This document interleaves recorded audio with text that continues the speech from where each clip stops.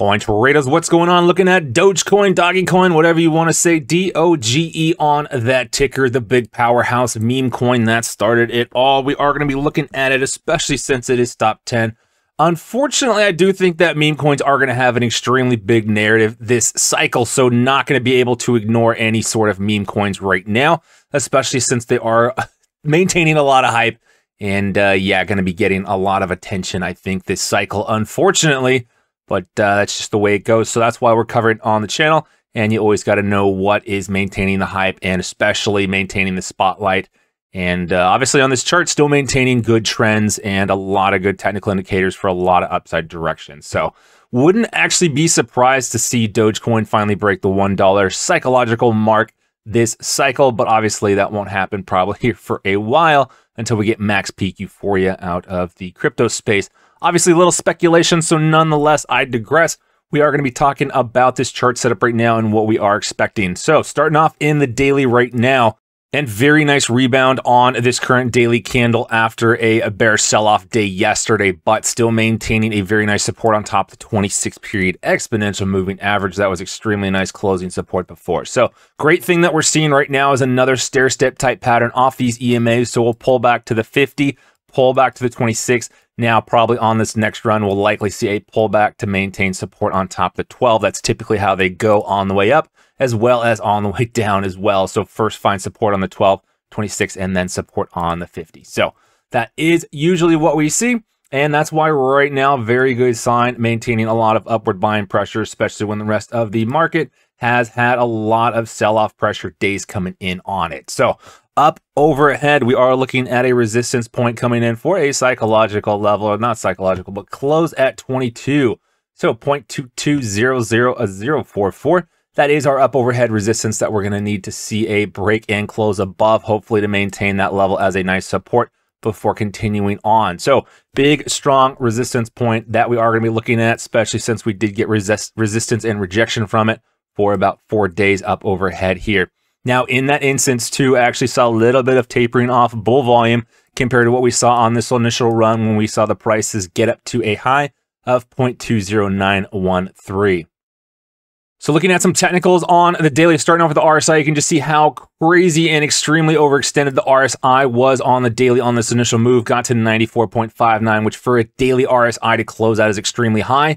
Now, as you can see on the following candle, it had a big upper wick, which means this RSI actually got a lot higher than that. So we probably saw the RSI get up to 96 or 98. I wouldn't have been surprised, but on the close, we were looking at that candle closing at 94.59. So a little bit of a pullback there. Nothing to be crazy unexpected about, but the next run up actually didn't get as high. So like we said, actually a decent amount of increasing bullish volume for this period of a run up, but that actually didn't lead to the RSI getting that crazy. So 71.98. Obviously a huge amount of bearish divergence here. So prices got a little bit higher high, but obviously the RSI got a lot lower high on that.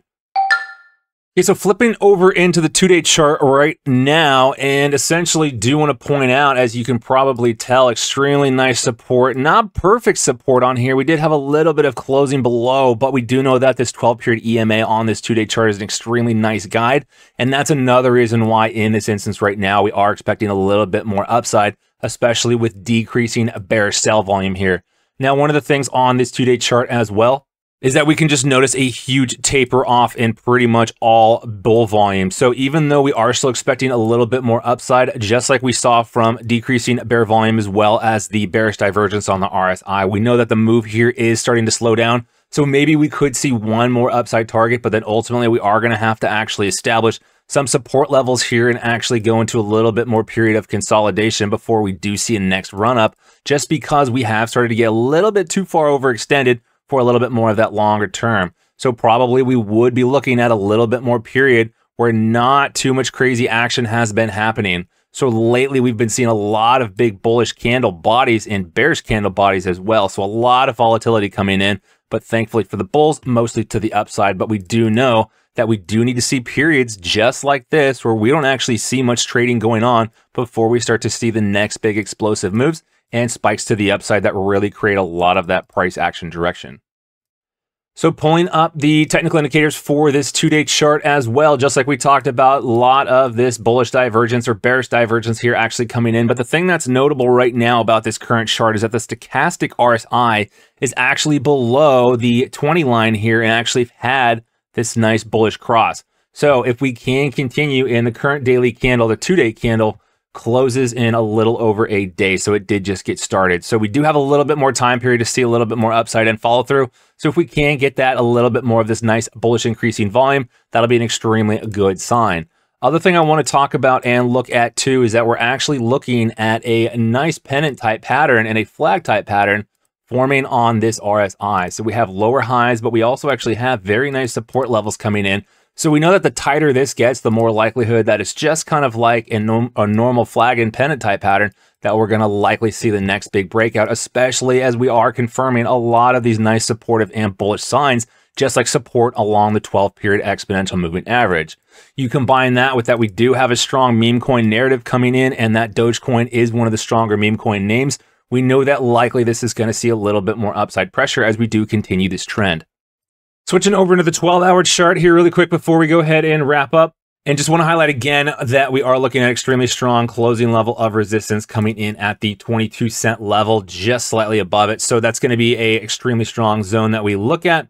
And so right now that could actually be a very nice case to think that if possible, we might not actually see a bull break of it if this level does hold. But as long as we can continue to get guidance from these exponential moving averages, we could sit sideways a little bit longer, which actually would be a good sign, because when we actually do break a bullish above this 22-cent level, that would be an opportunity to see very nice support acting to the downside before seeing the next leg up. So like we talk about many times, the longer we sit sideways in a level and actually confirm it as support or resistance, the more that level does get established and provides that support or resistance when we get that opposite test.